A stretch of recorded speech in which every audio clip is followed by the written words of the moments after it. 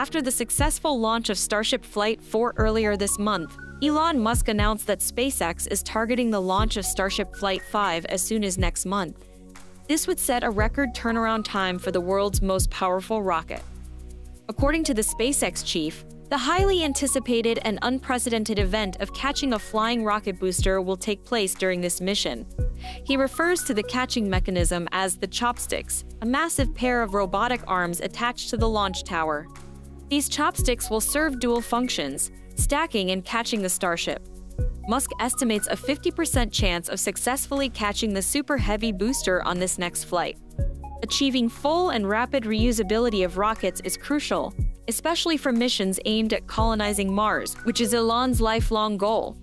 Catching a returning booster represents one of the most challenging breakthroughs needed for that goal.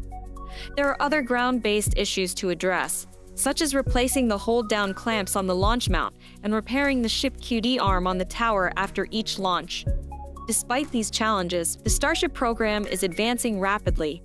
I am confident that within the next 12 months, SpaceX will demonstrate an orbit refilling of Starship, which is essential for missions to the Moon and Mars.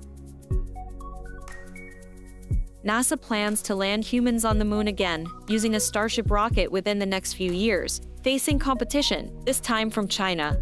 While there is a geopolitical element to this race, the primary focus is on safety and sustainability. For NASA, establishing a 21st-century moon base relies heavily on the success of Starship. For this, rigorous testing of the Starship system is necessary to safely launch the first humans. Since NASA will not allow SpaceX to use the current Starship tower in Florida during the testing phase, significant progress has already been made on constructing a second Starship tower at SpaceX's Starbase. When do you think the second tower will be ready for use? Let me know in the comments. This second tower is a significant move by SpaceX, as the next phase of testing will focus on catching both the booster and the Starship. Next month's attempt to catch the booster poses a risk of damaging the tower and other structures, but having multiple towers ready is crucial to avoid delays for the future of this program. Some might think catching the booster this soon is a wild idea, but SpaceX has an excellent track record of landing Falcon 9 boosters accurately. It's hard to recall the last time SpaceX missed a Falcon 9 booster landing. In addition to catching the booster, another major concern for SpaceX is the heat shield tiles on the Starship. Recently, the process of removing all 18,000 tiles on Starship S-30 began. Elon Musk mentioned that Starship Flight 5 will use new heat shield tiles with an ablative layer beneath them. What are your thoughts on Starship Flight 5 and the Starship program in general? Share in the comments.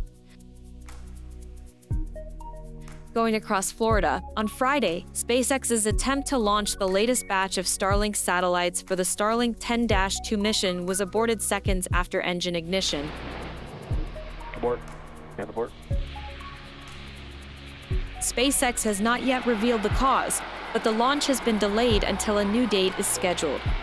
That's it for this video. Thanks for tuning in, and goodbye until the next one.